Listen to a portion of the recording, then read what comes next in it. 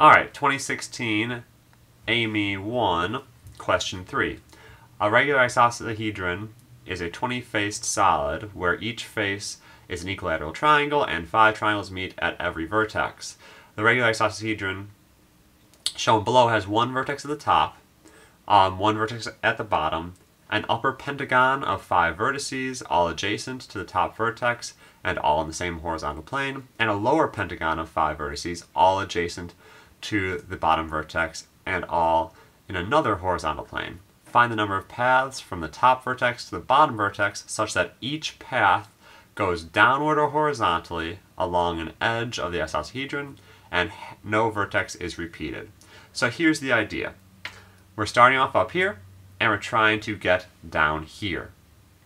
One acceptable path there would be to go down, over,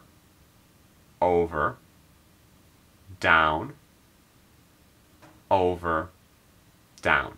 So that's what they're talking about. I can't go up, and I can't go all the way around and get back to a vertex I've already done. And this one I actually didn't find too hard.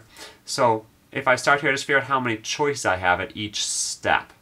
And in here I have 1, 2, 3, 4, 5 choices. So I'm going to start off with 5 possibilities. Now, when I get to a point, so let's just say I took this step down.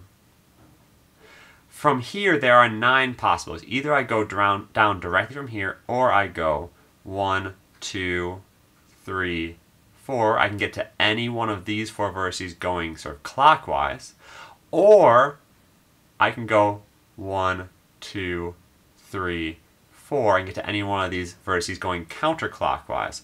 So there are a total of 1, 2, 3, 4, 5, 6, 7, 8, 9 possible paths I can take once I'm at one of these 5 vertices by going down. When I get to one of them I want to go down from, so let's just say I'm going down from this vertex here, I have 2 possibilities. I can either take the left or the right downward path. So 2 possibilities there. When I get down here, so let's just say I came down this path, it's the same case as the green work up here. I have 9 possible paths on this level. I can either go straight down, I can go 1 or 2 or 3 or 4 that way. So that's 1, 2, 3, 4, 5 possibilities. Or I can go 6, 7, 8, 9, any one of those.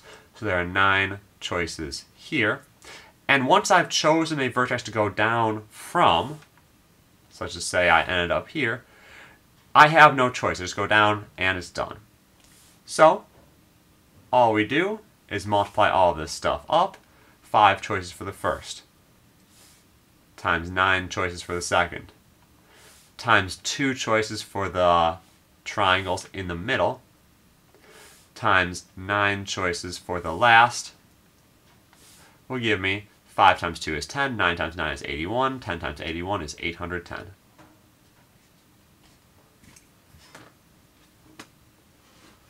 Comment with any questions, and I'll move on to the next problem.